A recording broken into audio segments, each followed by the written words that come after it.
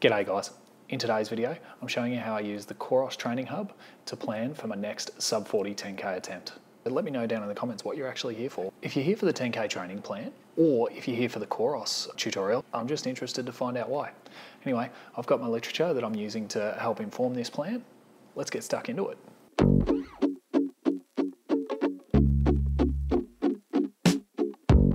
So before I get into the details of the plan, I want to talk about three things that sit behind it and sort of will explain a few of the reasons why I've made some of the decisions that I've made in this plan. If you don't care about that, I'll put a timestamp down below. Skip ahead to that so you can just go straight to the Coros stuff if that's what you're here for. Some key components for this training plan. First one is I'm specifically addressing recent failures with 10K races. I've died in the back half of every race that I've done, and so I'm working on speed endurance. Second key point is that this is based around training plans that have worked for me in the past.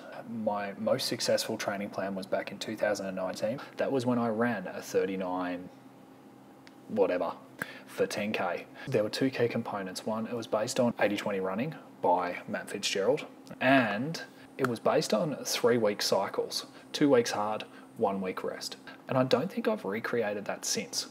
And last key point is that it's just general training. My 2 10K races that I'd booked in for January and February, they've been cancelled.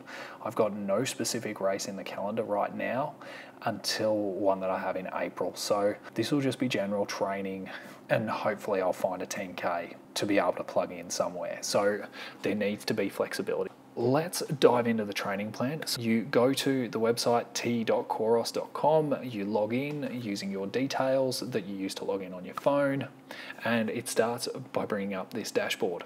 To start planning your training, okay, you click on calendar up the top here, and it'll take a moment to load. But then what you'll get is your training plan. So you will see, if you do this midweek, you'll see your activities that you've done already for the week. Okay, they're in green because I'd planned those ones and I hit those sessions and I finished those sessions. The next ones, they don't have a color assigned to them, but they're workouts that I did yesterday. Now you'll notice these three, these are the ones that are planned for over the next few days. Okay, so that's how the calendar works. Now you'll notice that I actually plan every single one of my runs, even my easy runs, everything, and I put metrics to it.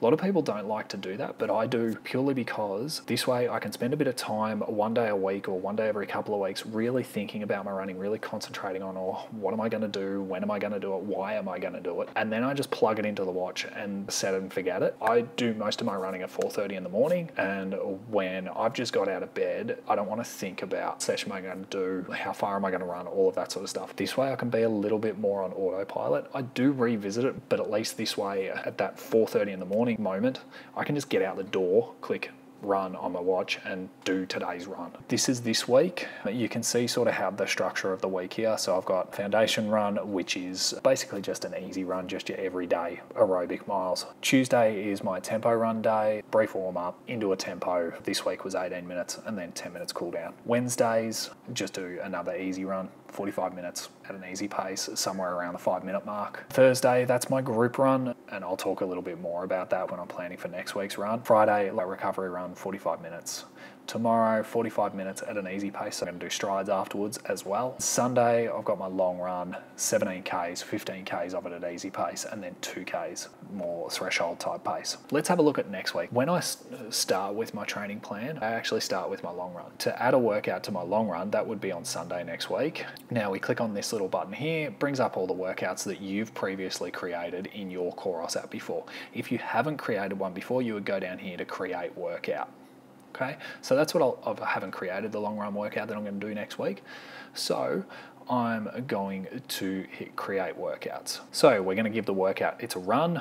So I'm going to give it a name. I've already done a lot of the thinking about what this is going to look like and based it on some of the ideas in here. In my 10K races since 2019, I've died in the second half. My last Clifton Beach effort, Cairns 10 last year, and even that good one that I did that I keep referring back to, I faded in the second half. So one of the things I'm going to do to address this is work on my long runs and have the first portion of it easy, and then the last 2Ks are going to be a harder effort, more of a threshold effort. So not all out sprinting, but somewhere around that 4:10 per K pace. This week, I'll be doing 15Ks at easy pace, and then the 2Ks of tempo or threshold tacked on the end. Next week, I'm going to increase that. So I'm going to get rid of the warm up. It is just an easy start so I can warm up as I'm going along. Then I need to select my interval. So I'm going to make this interval a distance interval. So you can create any sort of interval you want. It'll stop you at that certain point, or you can make it open so you choose when to stop. I'm going to make it a distance interval, and I'm going to make it 18Ks because I want to run a 20Ks in total. You can choose what to base the whole session off. So if I click up here, I can choose what to base every single aspect of the session. Now this is really good if you're using the one system. So if you're training by pace, you can set it to just train by pace, and then it automatically populates that, and it's easier to create that workout. If you're doing some parts of the session by pace, some parts by heart rate, I would recommend having custom here. Now this one, I'm using percentage of threshold pace. I don't normally use the watch's decisions around this, but they're sort of matching up at the moment to what I would do anyway. So I'm just using them because it's a bit quicker and easier for me. You can see all of these have changed to percentage of threshold pace. So I'm going to do that one, and not at aerobic power, aerobic endurance, because I want to run it around that 5 minute to 5:10 per K for that 18Ks. And that'll give me pace alerts if I'm running faster than the 4:38 pace and slower than the 5:14 pace. So it's a big, generous area for me. The next part is not a rest, it is a run, so I can change that there. Already it's populated threshold pace. I'm going to make this a distance one as well. And I'm going to make that 2 kilometers because I want it to run a total of 20Ks, percentage of threshold pace. And this one I want to go a bit faster than that. I want to go at around that 4:10 pace, that threshold pace for me. I won't have a cool down on this one. The idea is to finish fast and then just do a bit of a walk around cool down after that. So I won't plan any sort of cool down or anything like that in there. And then I just click save, and that's created the workout. Now all I have to do is it saves it in the workout section, so it's always there whenever I want to use it, and then I can just drag it down to Sunday, and bang, it's planned. Next come the sessions. So because I've already got these plans, the rest of this will be a lot quicker. Thursdays, they're my group run days. They're called teamwork. I've already got a workout planned for that one, and I'll just talk you through how I'm planning for that. So I have a solo one in case I can't do the group one. That was for when I was traveling or when timetables and things didn't work out. Well, this one is my standard Thursday plan. I'll drop it in for Thursday, and then I'll just show you what it looks like. We do a 7K progression run where we start out at paces around the 4:30-ish per K mark, maybe a little bit slower, and then finish at sub 4s in that 7K interval. Then we sit around and wait for everyone in the group to catch up because it does get quite spread out towards the end of that 7K interval. Everyone catches their breath. Then we do a 3K stint. That is meant to be a bit of an all-out effort. It's a bit of a race between everyone, but I'm not going to do it that way for the duration of this training plan. I'm trying to concentrate on strength, so I'm not going all out speed and trying to beat everyone at that. I'm going to take a step back and just do that 3Ks at threshold pace.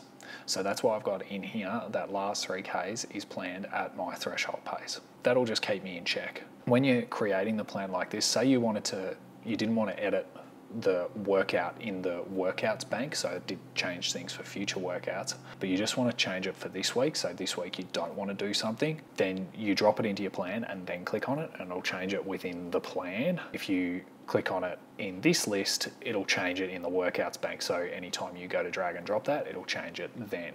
Just keep that in mind when you're creating your workouts and changing different things. My next workout is the Tuesday threshold runs, just a sustained interval at threshold pace at around that 4:10 per K pace. The whole point of this plan is building speed endurance, so I'm going to spend as much time within those 80-20 boundaries at that threshold pace. They're labelled tempo runs because that's the way they're labelled within the 80-20. The one that I'm looking at is tempo run 3. It's 10 minutes warm up, 20 minutes at my threshold pace, 10 minutes cool down. That's how I want that workout set up. So I now just drag and drop that. So clicking on those dots, drag and drop that into Tuesday. Next, we'll fill out the rest days. They're going to be 50-minute easy and recovery runs, same as what I've done week to week, just to keep that consistency going and just getting those miles in the legs.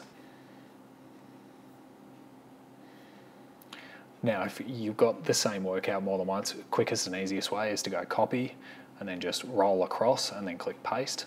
That'll copy it into that day. Copy, and I'm going to do the same thing on Saturday, paste it into that day. And do a recovery run on the Friday, so I'll drop recovery run 6 in there. Almost filled out. I'm going to add in some strides as well. Mondays and Saturdays seem to work out well for that. I don't want to do it on Fridays because I want to keep that recovery nice and easy for myself. I've got a little strides workout that I have pre-programmed purely because it just keeps me accountable to it and make sure I do it if it's in the plan. So I'll drop that in on Saturday and copy and paste it across for Monday as well. That's my next week planned, and that's basically how I would plan a week for this training plan. What you can see, Coros looks through all of your workouts and calculates how far it thinks you're going to run and how much time you're going to spend in your activities. But basically, because I've done mine by pace and because I've been running with it so much, it's had a bit of a calculate at how far it thinks I'm going to go over this week. So it's saying 75 Ks. If I do get close to that mark, I'm probably going to back it off, because if we have a look at this week, currently done 31.4 Ks, and if I complete this week as planned, I'll end up with around the 60 to 65 mark. Jumping from 60 to 72, way too much. So depending on how my long run goes, I may cut that back and just do a shorter long run on the Sunday. But yeah, I'll make that decision next week and see how that goes. I also may just factor in another rest day. So that's how I use Coros, and that's how I'm planning my training at the moment. So if you've got any questions or any comments, I'd love to hear them down below. Otherwise, thanks for watching. If you've made it this far, I hope you found it useful and valuable for you. Hopefully I'll see you in the next one. If you did find it useful, consider subscribing. Thanks for watching. See you next time, guys. Bye now.